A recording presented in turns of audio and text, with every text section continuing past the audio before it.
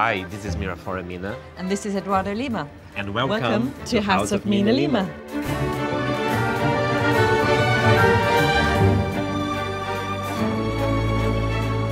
Mira, I was just realizing that next year is going to be 20 years that we are working together. And all because of? All because of this boy wizard that's been with us for all this time, since 2000, when I first started working on the first Harry Potter film as the lead graphic designer. And then Eduardo joined me on the second film. I apparate on the second film. Yes, Brazil. very useful. I'm not quite sure how far you can apparate, actually, but anyway, it was a long time ago. We can't quite remember how you got there. Brazilian magic is quite powerful. So we spent 10 years developing all the graphic style and the graphic props for the Harry Potter films and now the Fantastic Beasts films. But it all started with a letter.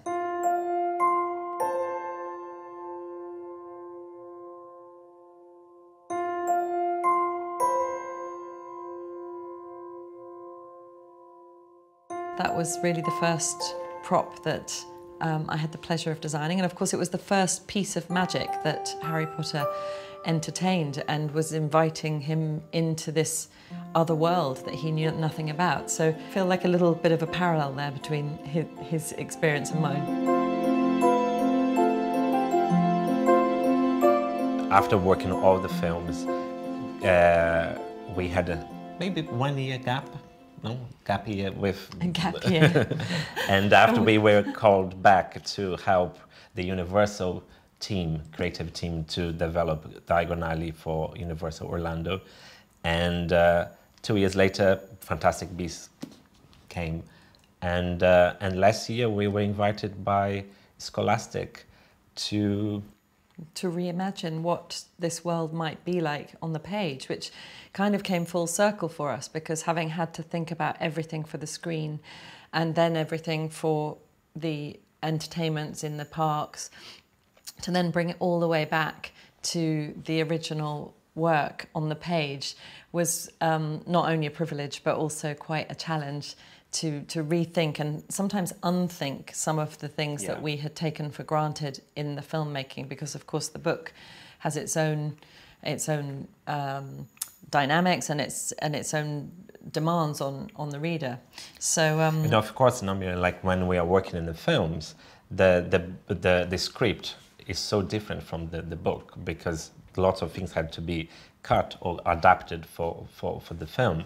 And working now with the full content, with every single word and every single situation and location, was even more challenging. So the result of all that effort was Harry Potter and the Sorcerer's Stone by J.K. Rowling, and its sister, the Philosopher's Stone, and many other translated versions too, which is really exciting for us to see in different languages and how they might be interpreted. It's completely illustrated. Nothing would leave our studio without being fully illustrated, and full of interactives as well, which is going to be really good fun for the reader to investigate how we might reimagine some of those pieces that have become so iconic. And some of the things will be surprises to the reader. And also, of course, another really important thing in this book, in the writing, is the element of humour. So we mustn't ever let go of those opportunities to bring a little humour. Hello.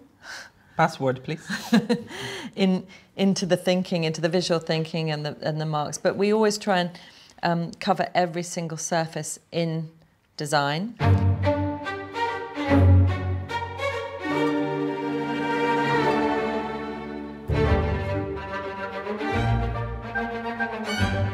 So the way we started working on a book like this is the same way we work in the film. We read the script first, and after we read the script again, and where we go and mark and do all the lists of all the objects, graphic objects and dressing that needs to be done.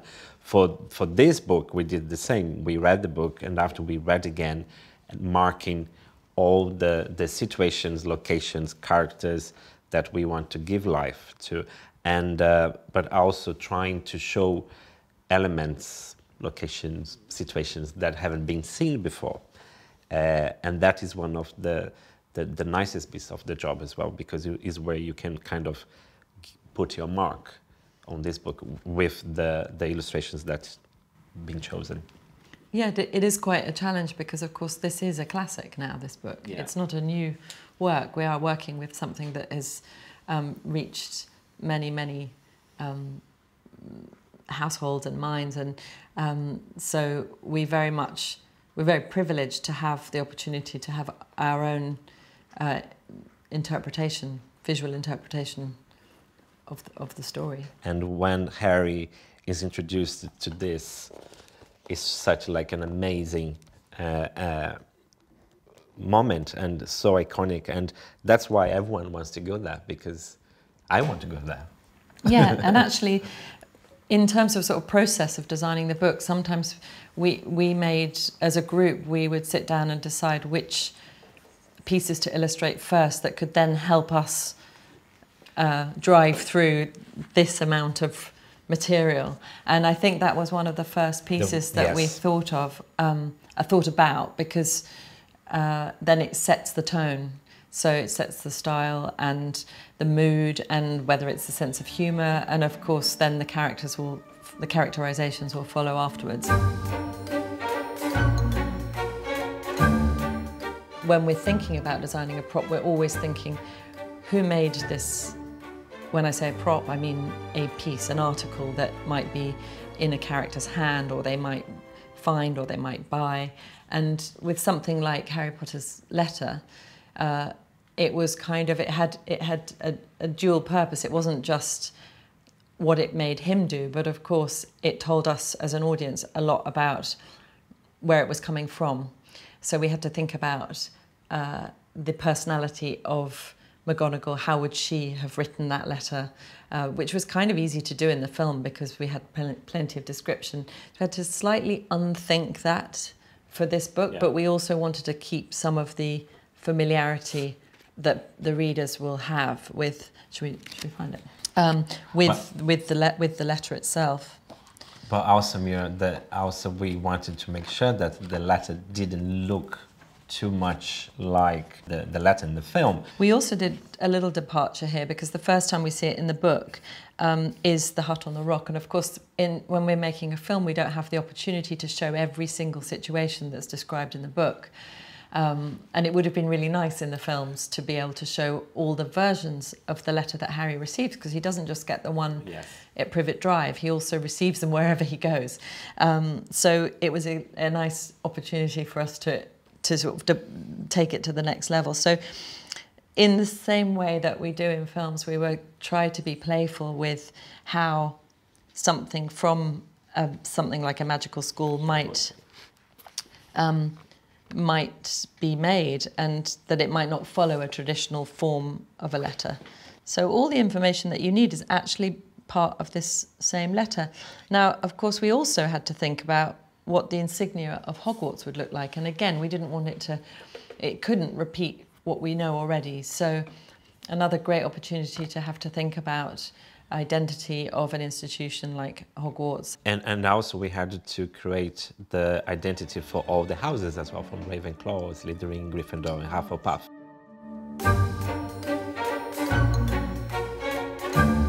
Thinking about Hogwarts, whilst we've got the legacy of the fantastic work that Stuart Craig did on the movies, our work here is slightly different because this is a much more graphic representation.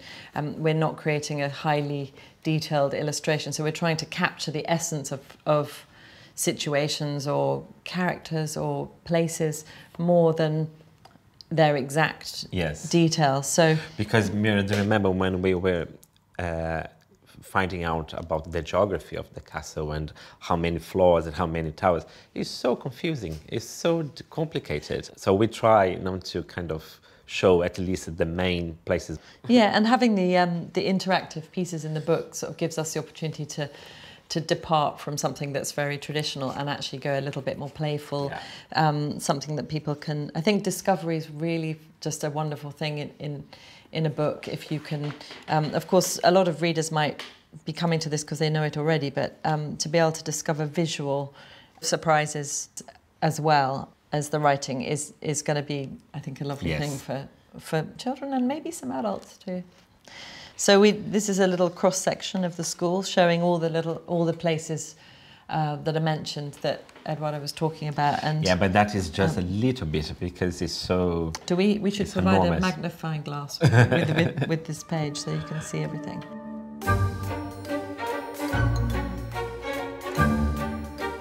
So having the opportunity to design this new illustrated version of Harry Potter and the Sorcerer's Stone meant that we had to rethink some of the objects and characters. Characters, yeah, and characters, we never done anything with characters. That's true, before, yes. If we were doing graphic design for filmmaking, we didn't really have to have any visual thinking about characters or costume, or even places. or how do we dress them, and so I think that's probably been the biggest challenge actually, is the characterization, and that was really great, having that conversation backwards and forwards between the publishers and ourselves, and about how best to represent these characters that have become so embedded in people's minds. But even some of the more trivial things like like Dumbledore's watch, we always want to bring in some of the pieces. Oh, sneaky peek. And I think you could probably show us, speaking of characters. Yeah, there's one, the most scary one. No, that isn't that weird moment that he's still. You might have to help me. Hello.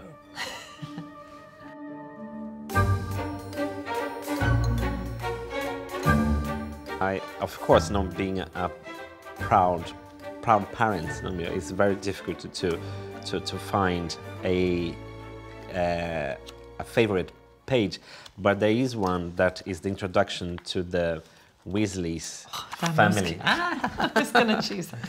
That is so sweet, but because of the Weasleys. The Weasleys are, I don't know, they are the best family ever on a Wizarding World, and even for Harry to be welcomed in this crazy bunch of wizards, but this is so lovely because it shows how they are so united, they are so together all the time. And you, Mira, do you have a favorite? Well, I think again it's about characterization, and actually for us, apart from the letter, one of the first things that we had to design on the film was all the candy packaging for the trolley, and we just loved this idea. Instead of really featuring this witch, is just again something that you could just hear her rattling off down the corridor with all that stuff. But again, this initial sense of wonder that Harry has for this completely other world. This was an early illustration that we had to really examine what our palette was going to be and the style that would shape the rest of the book. So I think this captures a lot of the design decisions as well. But also is a special moment in the book, because it's when Harry and Ron becomes good friends, and they will be friends forever. So that is the moment that they. You need chocolate frogs to connect you. Yeah. As we live in London, one of our favorite places that we go to visit all the time is Diagon Alley. It's just down the road. But to illustrate Diagon Alley was a different thing. But I think this is my favorite insert in this book. So to go inside Diagon Alley, what we have to do? 3 up, 2 across. Welcome to Diagon Alley, Mira. Of course, a lot of these shops are described really intricately, which is great for us in terms of iconic shop names and familiar places that will become part of the story. But actually thinking about how they look is really up to the illustrator, because not every single bit of description of colour and detail is in the writing. So I think that's something that we found in the films as well, which was really great as a designer, was not having to be held to a particular description of how something should look, but more how it makes people feel or what the characters do in a situation. So, but we have we have Flourish and Blots are here, Madame Malkin's, Gringotts Bank, Quality Quidditch Supplies, and there's an Easter egg here. There is an Easter egg in there, but you'll have to go shopping in Diagon Alley to find it. Yes. Of course, now we designed all the shop fronts, but we also had to go inside the shops in Diagon Alley. So this seemed like a good way to capture them all, was to do a kind of doll's house section through a whole load of shops. And it's partly so that we can see as a reader all those details and really travel inside them all, but it's also to have that impact that we think Harry should have when he arrives, which is just to be completely overwhelmed by the extraordinary array of magical products and things that he's going to need for this new life. So it's really a newness and about sort of like this revelation of something completely. Poor boy, he got so overwhelmed. He had a letter to go to a wizarding school and go to a wizarding and then all that alley malarkey with the wand. Yeah. And Ollivanders. But yeah, it's... So here you can see, he's so excited going through, by his robes, by the wand, by the books, and... I think Eduardo and I both really wanted this because as children we would have, that's what I would have wanted to see on the page, is to be a child and to just travel through every single detail. We both discovered when we first started working together that that details were really the things that made us tick, and that we were from quite a young age making little shops, making details for shops and as play. So I think this is a real sort of opportunity to display that kind of fantasy and to travel into and that sometimes world. We say that you can hear this illustration, that there is so much going on. That's actually something that we've been talking about a lot, is there are some illustrations that you just open them and you can either smell them or hear them, and those are the moments where you think, oh, I think we got that one right, because right. You need, if there's like a crowd scene or something, you just need to be able to hear it.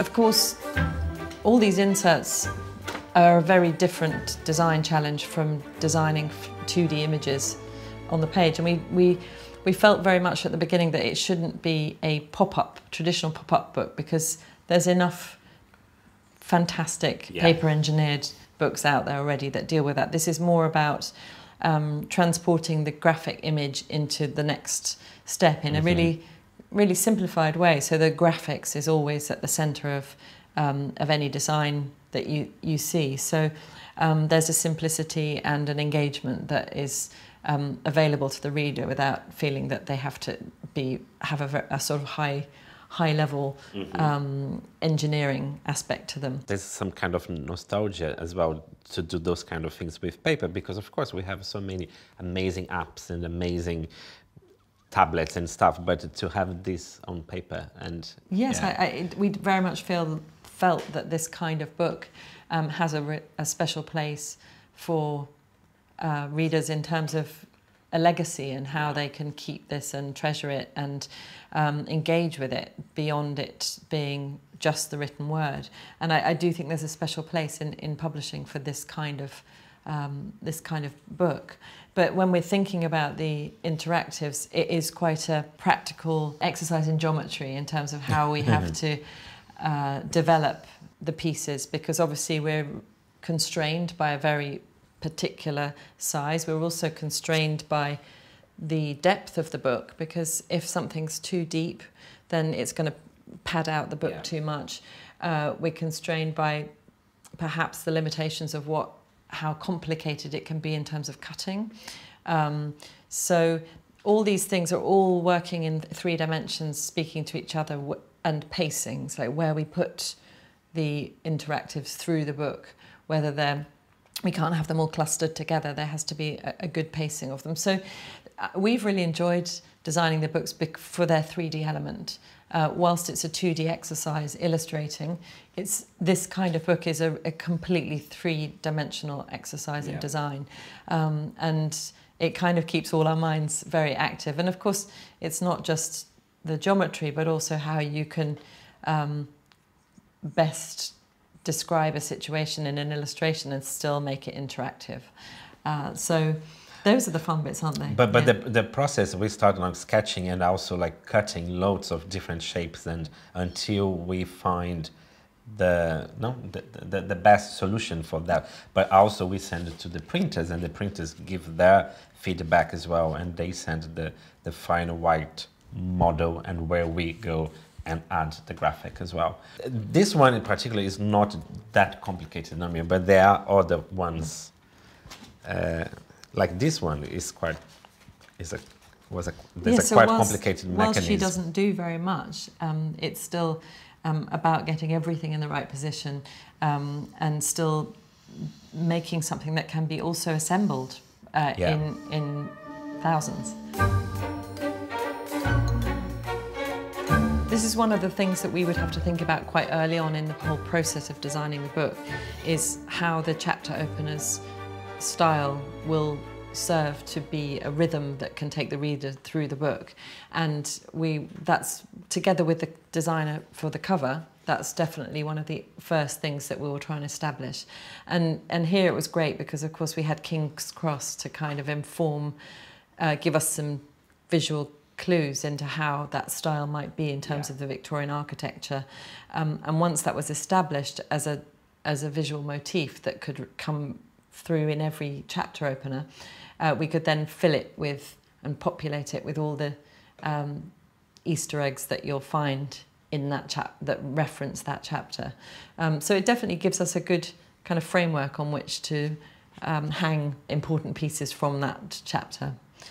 And I think it's lovely to have an opportunity to always think about every aspect of a book. So not just the illustrations that we've chosen to illustrate, but the page numbers, the chapter openers, the end paper as well, yeah? Yes.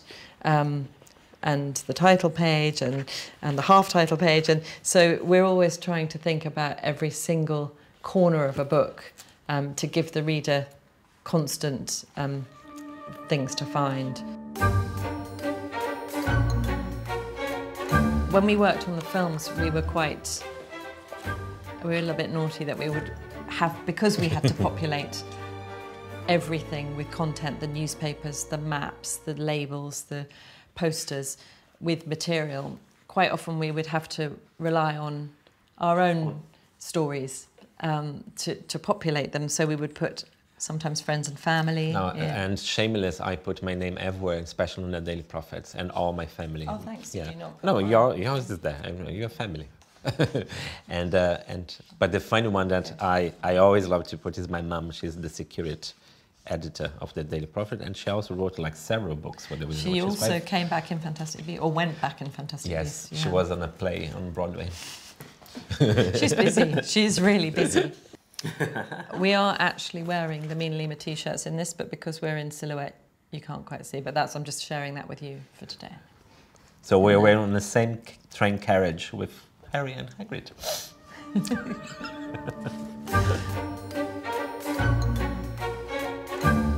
Something that Eduardo and I do a lot when we're designing is collect and kind of examine how books are made and bound. And we've got things that are 100 years old, 200 years old, 30 years old, and it's not just what's inside, but actually how they're made and how they're handled. And those are the things that inform us when we're making books for our films. Yes.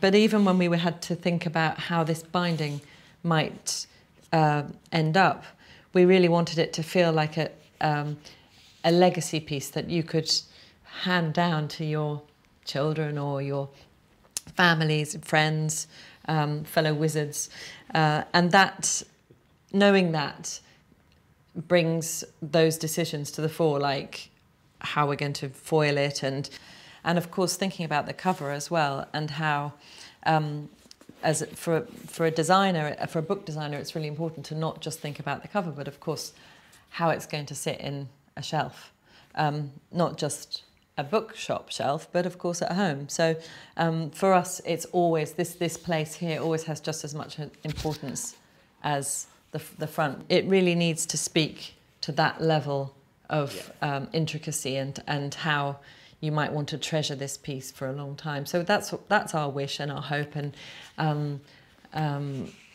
that's how it ended up with so much detail.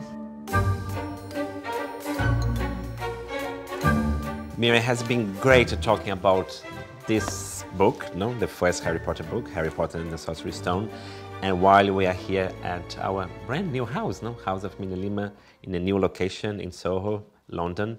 But we do have an announcement for next year. We do, and the wonderful thing about our House of MinaLima here is that we have our studio in the very same building as the gallery. So all the creative energy is whirling around this building, which right now is producing the very next book of Harry Potter. So Harry Potter and the Chamber of Secrets, which we need to hurry up and do, but it will be ready for you in 2021. Fall 2021, yeah. So very excited and very grateful to be still part of this journey with Scholastic. And we need to get back and get busy and reimagine all those special moments of Chamber of Secrets.